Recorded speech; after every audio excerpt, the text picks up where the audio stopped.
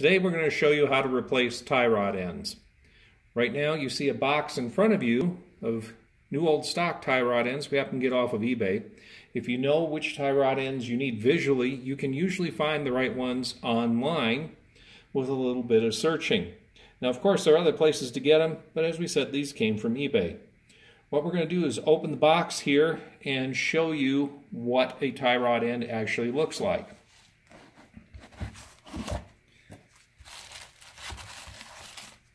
And there is a new old stock tie rod end. And in this case, we're going to do the whole demonstration showing you how to do this on a 1939 Graham Model 97. But any vehicle that uses tie rod ends is going to be essentially the same. The end might look a little bit different, but the process is going to be the same. One of the first things to know is that there is a right and there is a left version of this. The threads are the opposite direction on the two tie rod ends. One's for the driver's side, one's for the passenger side.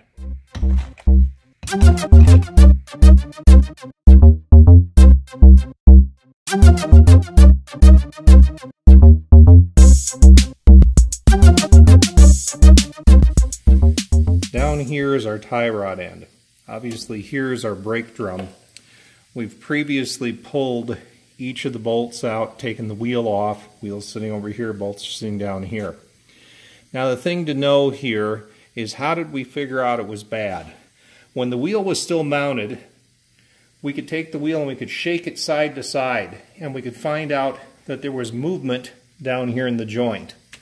But when we take it apart, we'll show you how with the joint we can tell that it's bad at that point also. Right here I have a shop rag. Other people can do what they want. I put kerosene on the shop rag so I can wipe stuff off. It works really well. So we're going to take this particular nut off the top. I've already pulled the cotter pin out of it. They have a cotter pin, so when you tighten these up, you got to remember to line up the castle nut so you can put a cotter pin in it.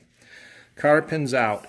Now I'm going to snake the impact wrench in here. Obviously, I wouldn't normally do it that way. That's so that you all can see what I'm doing. Okay, nuts off. Now, this is a tapered shaft going into your tie rod end, into a tapered fitting.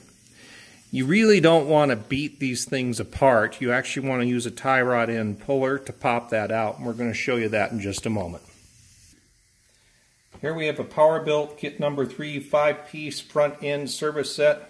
Model 648626. Now, obviously you could get a different front end service set, but this one happens to have what we need. So we'll open it up, turn it around, and show you what we're after. Here you have your entire set of tools for front end service, but this is a tie rod end puller right here. That's the one we're going to use. We're going to use this device to actually go pull the tie rod. Alright, with your tie rod end puller, you're going to take the two little feet, you're going to set them under the little knuckle here, where the tie rod's fastened into. You're going to set this little portion over the threads. And in this case, since I've actually already undone this once, this is not tight. But I'm going to show you how it's set up.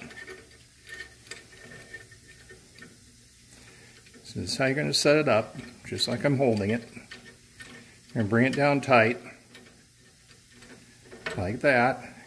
And you see I can pop this out because I already loosened it, so I just popped it out. What's actually going to happen when you do it is, when it's going to be tight, you're going to have to use your impact gun on the top there. And it's going to do the same thing. And the impact gun on forward is going to press down on that top there, and it's going to pull up on this and popping it out.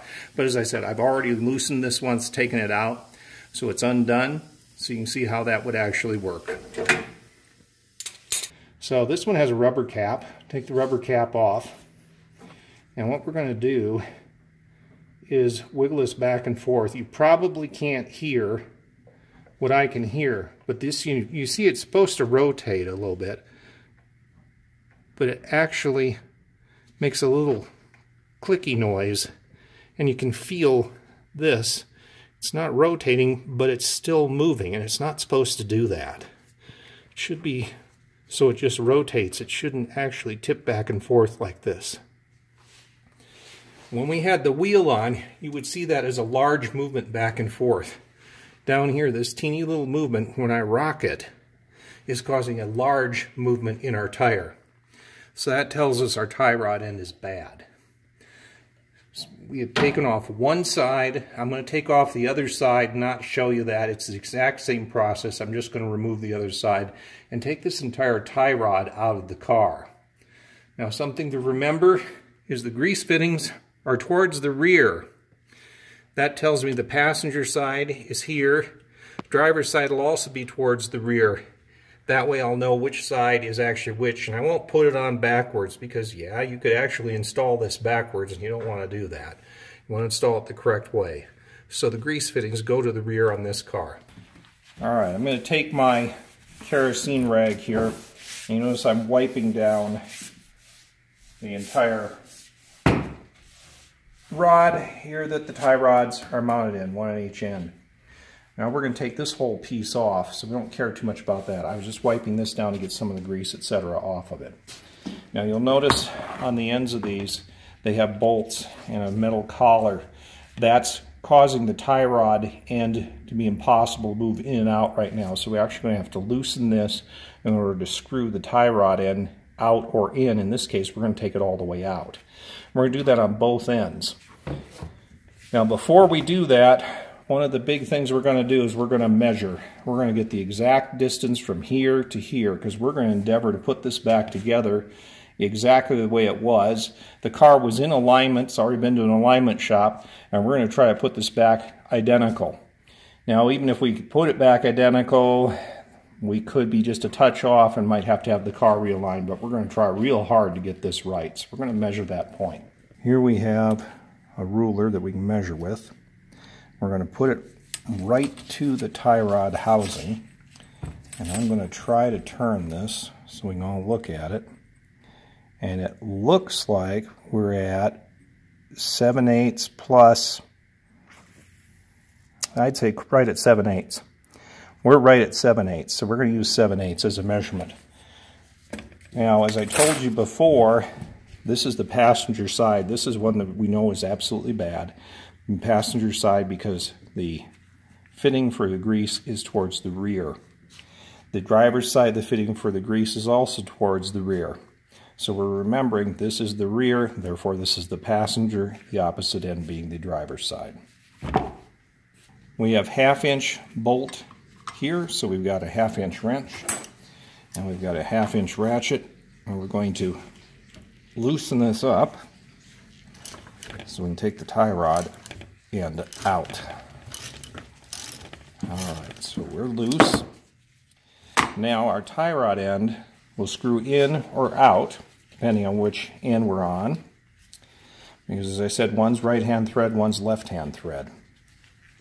As you can see, we're getting this to screw out.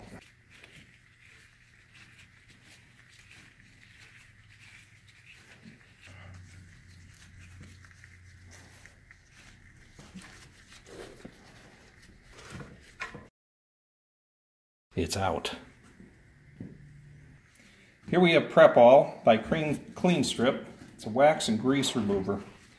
Obviously I had really greasy gloves before, and even with kerosene you're going to leave oil on everything. So we're going to wipe off our new tie rod end here. The reason we're going to do that is I'm going to paint it. A lot of people throw things on like this and they just leave them raw and not care. Well, I'm going to paint it black, preserve it a little better. Get it all cleaned off here. You see all the grease that it takes off with the pre-cleaner. This is what we'd actually use if we were going to paint something. So we're going to paint it. So why aren't we going to use it? We're going to get this area cleaned up now. Use it on the gloves even. So we're set. And we may do some more afterwards. Now the little bits of flotsam I got off of that towel don't matter. At the moment, most of that's going to be in here anyway. So now we've got to get our tie rod end going in. The real trick is to figure out which way you got to spin it, because as I said, one's right-hand thread, one's left-hand thread. So we got it going in. I'm going to put it in all the way.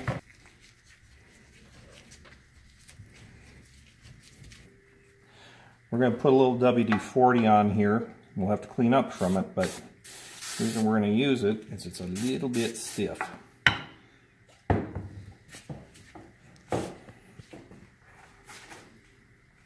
we go.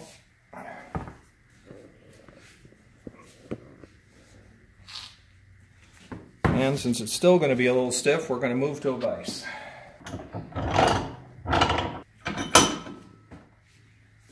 Alrighty.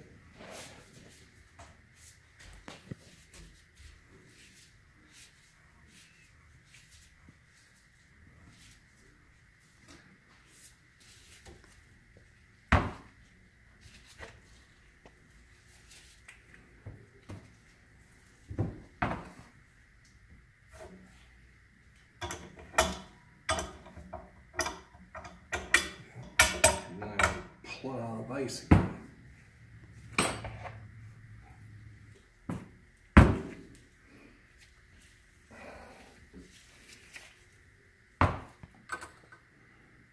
We're almost there compared to it, so we're getting there.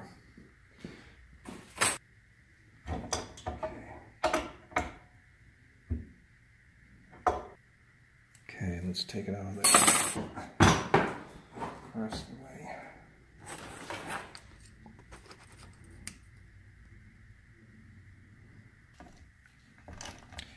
Now we're going to tighten it back up since we've got basically our 7/8. Now remember, I said you're going to try to put this back as close as possible. But you can't guarantee the tie rod ends are absolutely identical, so you'll probably have to have the bar aligned when you're done anyway. But we're going to try to get it as close as we can get it. So we've got the 7/8 done here, and we're going to have to clean this up some more in order to paint it, but we've got it basically done for that end. We're going to do the same thing on the opposite end, and I won't bore you with that. We'll be back in a bit. Let's continue cleaning this up.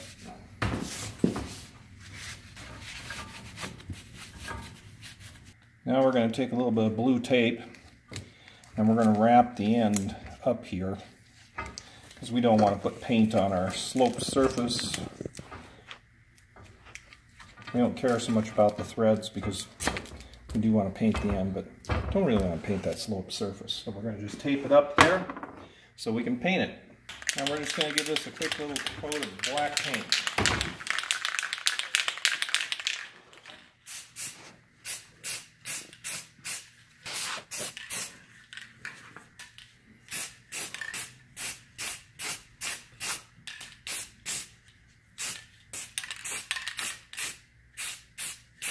We've got one end done. We're going to do the same process and do the opposite end, and we'll do that off camera. Alright, here we have a grease fitting storehouse. This came from Harbor Freight. This type of item you can get at Harbor Freight that's decent. And we're going to find out what size grease fitting fits in here. Let's see if this little one... I've got to be right. So we have it started, and we'll go in and tighten it up. Looks like it's a little off of our 7/16, just a teeny, but it'll work.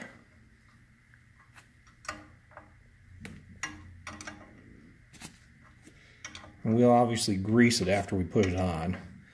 It's a whole lot easier to put the fittings on now than it is later. I want them in nice and tight. There, that one's fit. We'll do the other one off camera.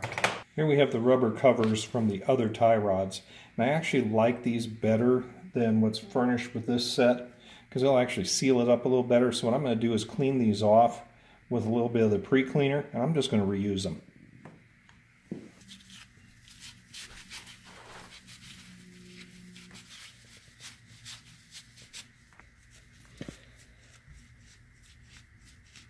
Alright, these have been cleaned with pre-cleaner and a little bit of kerosene. I think these will seal up a lot nicer. Really what these are dust covers. And the set with this particular brand of tie rods, tie rod ends, I don't think will actually seal as nice as these older rubber ones that we're going to put back on the car. Here we have our finished tie rod assembly. I'm going to put it across the car. Remember, we had to have our grease fittings to the rear. So we've got our grease fittings to the rear. Here's the dust cap we're going to reuse. That's the rubber one that we had on here in the first place that we cleaned up. And we got to get lined up through our hole. We have our nut.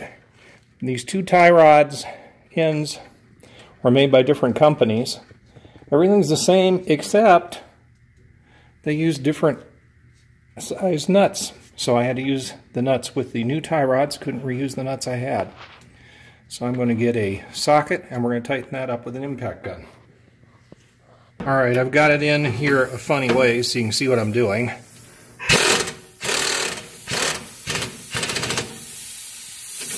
And it's tightened up, but what you also have to do is you have to line up your hole so you can eventually put your cotter pin in. So you may have to go back and work on this with a hand wrench and line up the hole with one of the slots in your castle nut and insert your cotter pin into the castle nut. The one other thing you're going to have to do is that grease fitting over there, grease it, and when you grease it with chassis grease, you put enough grease in it so it starts to come out a little bit under the dust cover, and then wipe it off with a kerosene rag and everything is finished. Same thing would be done on the opposite side, and you'd be done installing these. The only other thing, as I said, you might have to go have the car realigned, because even though you've done the best you can to get the same length, the alignment could be slightly different because you might not have it perfect, so you may want to have your alignment checked. But that in general is the way you do tie rod ends on any vehicle that's equipped with them.